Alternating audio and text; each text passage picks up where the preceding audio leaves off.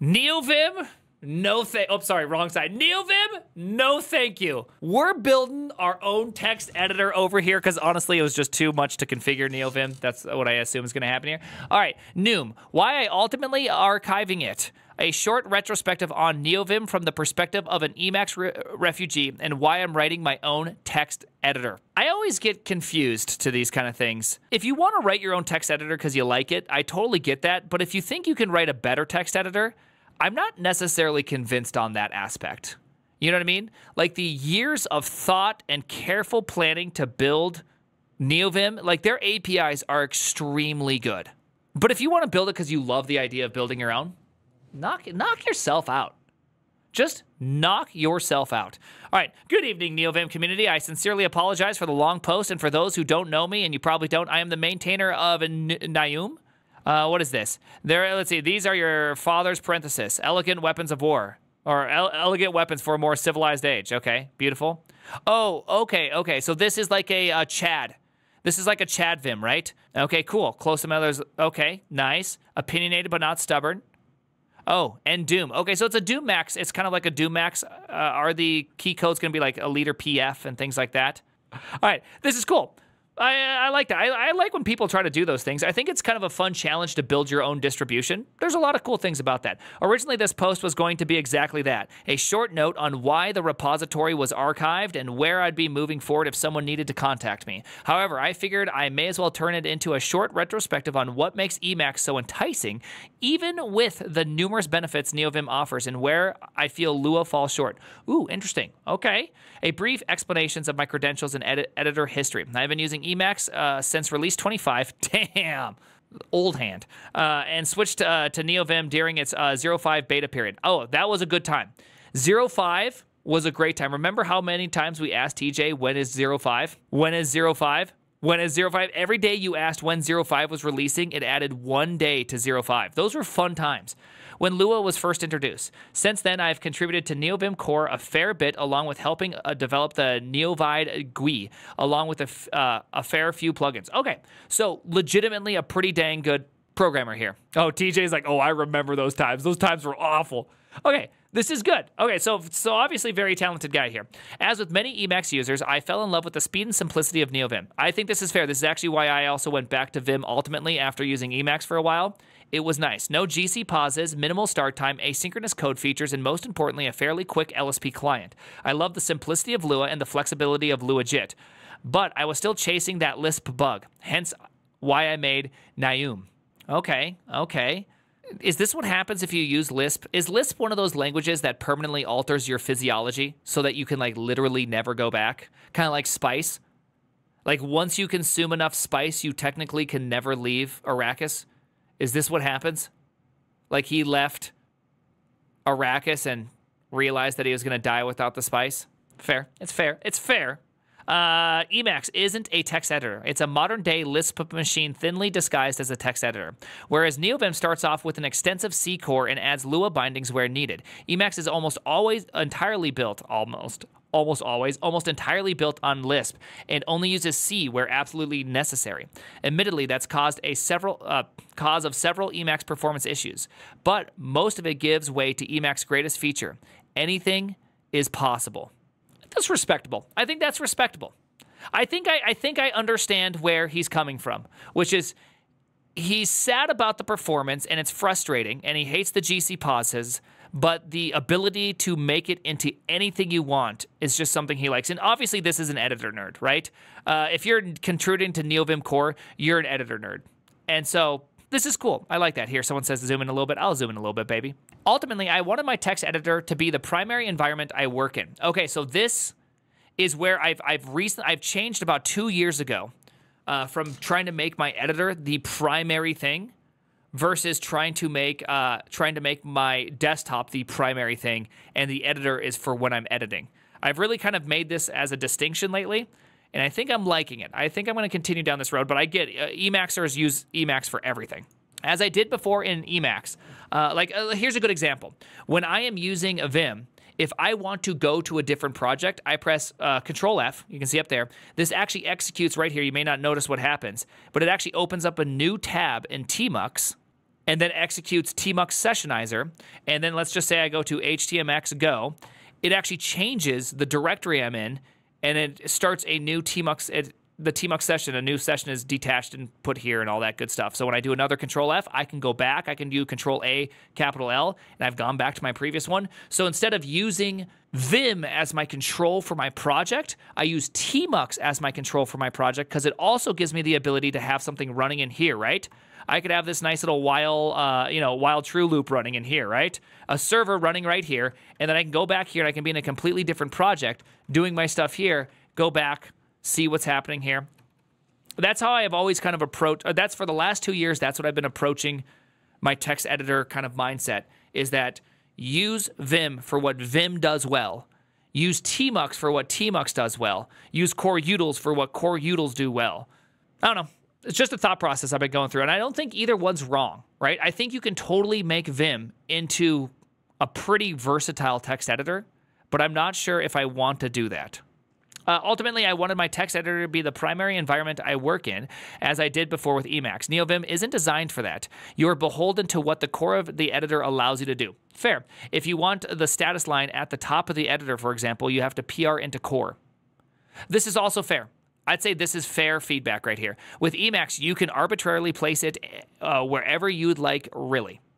Having such dense control over the buffer system, which is largely implemented in Lisp, means that you can implement a CRDT, system or a window manager around Emacs. The issue is further exacerbated by how plugins are managed and the pitfalls of using Lua. Oh, interesting. I like Lua. I think Lua is one of my favorite dynamic languages because of its limitations.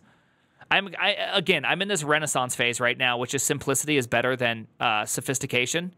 I'll see where I land. Talk to me in a year how I feel about simplicity versus complication. When I say that, Go versus Rust, right?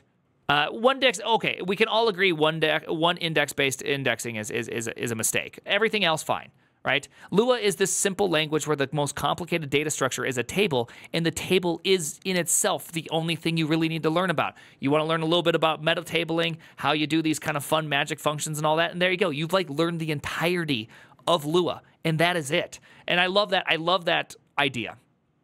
One of the greatest features of plugin development in Lisp is the interactivity and introspectability of the language. While I and a few other plugins have attempted to emulate the conversational software development experience of Emacs, notably Conjure by OilCal, thank you, it's only emulation. Once you pass that .setup call to a plugin, it's over. Anything past that, you're at the whim of the plugin developer.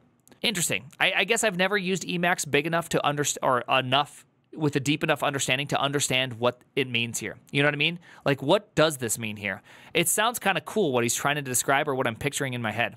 Anything past that, you're at the whim of the developer if they choose to add additional methods to the configuration or not. Some will add API or additional commands, many won't. Emacs just goes, hey, you want to know where this function comes from? Want to fuck it up later? Go ahead. If you do want to work in a scratch buffer, you can reload a plugin, but then you're throwing away the entire state of the plugin rather than modifying what you need. Okay. Works fine for smaller tasks, but larger the plugin, the more hit you take. I think this also is probably driven from the fact that he's trying to make NeoVim into his operating system. This makes a lot more sense if you don't look at Vim as these standalone individual editing experiences, but really just trying to make it into everything. Because then you do run into this where you try to reload a plugin or you reset up a plugin to work somewhere else or you redo something and you lose all that state that you needed. So when you go back, you have a completely different experience and it effectively negates your experience you've already set up in one area. I can totally see this. Granted, you can mess around with meta tables instead of making a table for configuration, allow users to update the configuration of a plugin at runtime, but when you're working against the interest of the language. Okay. Additionally, NeoVim is somewhat TUI first. I love that. That's actually my favorite aspect. That's why I continue to use NeoVim. While there isn't anything technically stopping you from implementing proper proportional text and image support in NeoVim GUI, you'd have to PR that in. I don't actually care about proportional text. Call me crazy. I actually don't. I'm just a simple man. You know what I mean? I don't need partial fonts, which is why I just use the basic terminal. I use whatever my default term is. Xterm 256, right? Yeah, Xterm 256. I just use default and tmugs, and I call it a day. I guess I don't really have any real need for anything. I don't really use ligatures. I don't use any of those things. I don't know. Maybe I'm just old. I could just be old. That's a fact. I could be just boomering it really hard. Admittedly, NeoVim has been making efforts on that front as well, multi-grid, but having an editor written with proportional text in mind from the get-go certainly helps. Over the past few months, I've tried as much as I can to engineer these features into NeoVim externally by AB, using FFI plus Rust to bind into NeoVim's core and heavily modifying NeoVide, but the core isn't stable ABI, and therefore the plugin would break every version, an issue that NeoVim Oxy has run into. Okay, in fairness, that's on me. NeoVim wasn't built to work that way. Okay, fair. Now it all comes down to, why make a new editor? Why not just go back to Emacs and build on top of NeoVim? eLisp is an antiquated language with fundamental issues and high learning curve. Emacs is not graphically accelerated. TreeSitter is a start to offering proper structural navigation and editing, but the query is not as incremental as the parsing, and it has a few flaws. You're attempting to rewrite TreeSitter? That's a bold move. To rewrite an editor, which is extremely difficult, but also to toss in TreeSitter at the same time. I mean, TreeSitter is a pretty amazing piece of software. Okay, I mean, this is a lot of coding. This is a commitment. This is like a genuine commitment. The way NeoVim Emacs handles text in general doesn't scale well with larger files. Fair. A modern rope CRDT system would go a long way. But in that case, you can't use NeoVim as a library very effectively, as you need to sync the state back and forth, a major bottleneck. Async threaded support is practically non-existent in Emacs, and threading support is still cumbersome in NeoVim. I'm not too sure about the threading support. I've used it a little bit. You have to do effectively a lift operation, right? And then somewhere you have to have the sync to async, thing.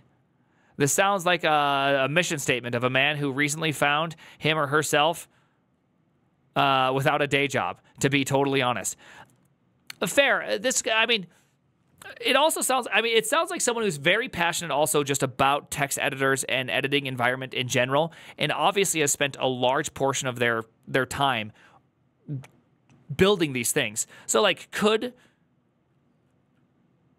oh, hi, I'm bored.